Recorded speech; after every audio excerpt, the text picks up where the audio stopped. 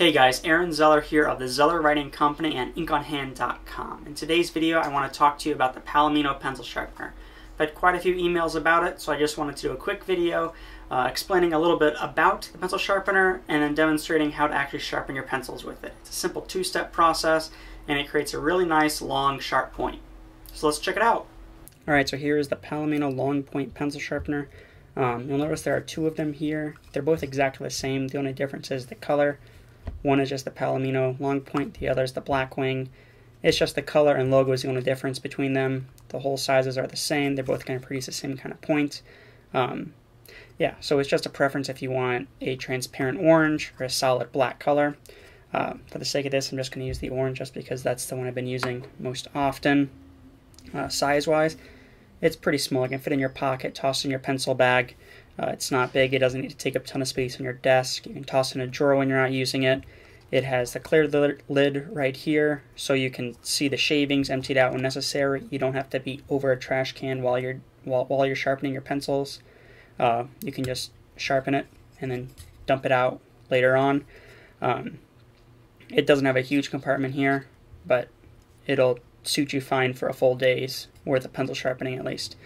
When you open it up, you'll see there is the actual pencil sharpener here, but then right here there are actually two extra blades. So if these ever do get dull, you can just unscrew them easy enough. It is just a simple, it looks like it's just a Phillips head screw right there.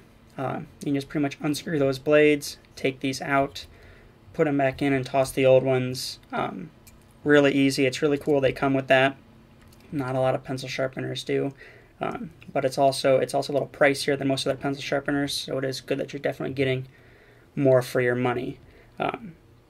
So how the actual two-step process works, it's pretty simple actually. The first one shapes the wood, the second one shapes the point or the lead inside. It doesn't have to be the Blackwing or Palomino pencils. It can be pretty much any pencil.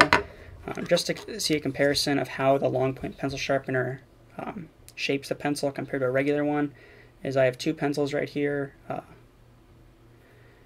This one is the Field Notes pencil. It's just a regular pencil sharpener I've had for a while. I just used that, and this is the long point one. You can tell the point is definitely longer.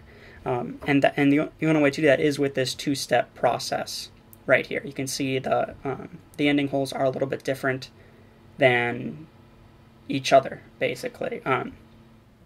Yeah, you have this one takes care of the wood shape. This one takes care of the point.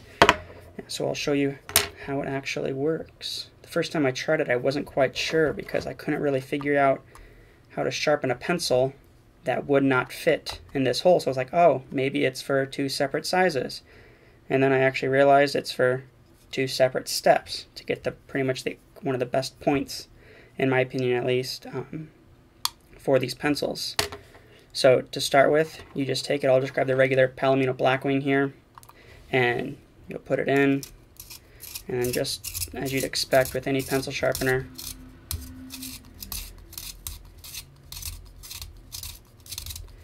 you'll just keep going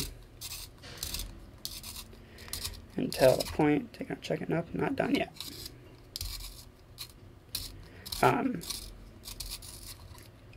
There you go. And you'll be able to see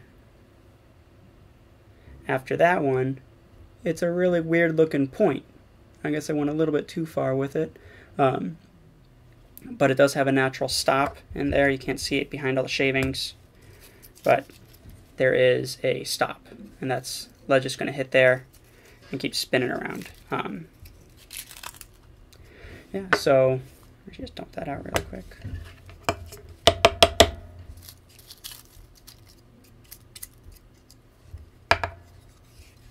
So you got this weirdo looking point, and that's really what kind of freaked me out the first time. I was like, oh, maybe I'm just doing this wrong. But that was just step one. Step two is you put it into the smaller hole, which the pencil will fit in it now. However, you can see it goes in far enough for the lead. It doesn't go in all the way to the edge. It's just to shape the point of the lead. So you'll put it in and turn it just like you would still with the pencil. but this time it's actually shaping the lead. Then you take it out, and you have a really long, really sharp, really nice point to your pencil. And then you can pretty much just take a regular piece of paper and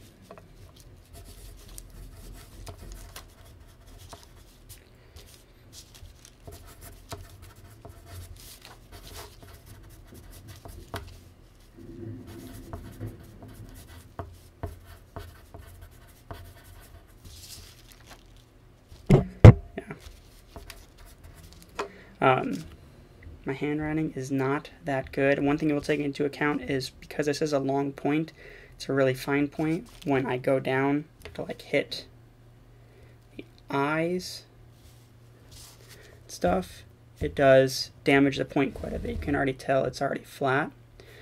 There we go. But you can always just take it back and true it up just a little bit more. I actually have to go back and